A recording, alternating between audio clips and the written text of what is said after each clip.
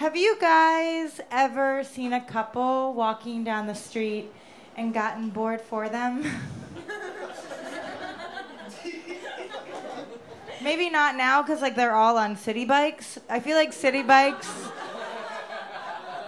just come in pairs of bored couples, with the silver lining being that none of them are wearing helmets.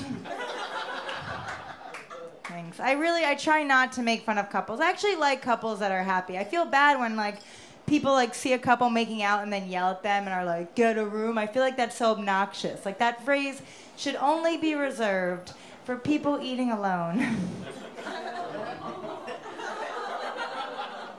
Get a room, your loneliness is bumming us out. I wrote that joke when I was eating alone, and I thought it was so funny, but I had no one to share it with.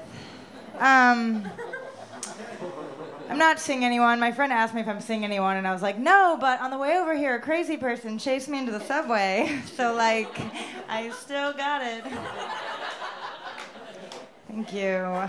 My friend just broke up with his insignificant other, and he asked me for dating advice, and I told him it's very important when you're on a date, be sure to tip the waiter at least 20%, but no more than 30%, so that we see that you're generous, but not also a waiter.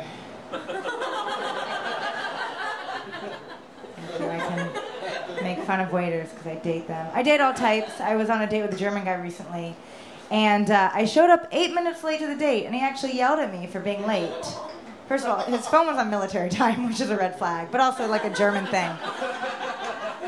But he yelled at me. He was like, oh, you were late. That's so un-German of you. And I was like, thank you. Just because I'm Jewish, so it's like nice to be called un-German. For other reasons.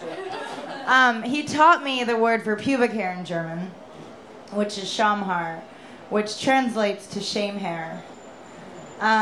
The word for pubic hair in German is shame hair. I don't know the word for pubic hair in Italian, but I'm sure it's a lot more loving, you know?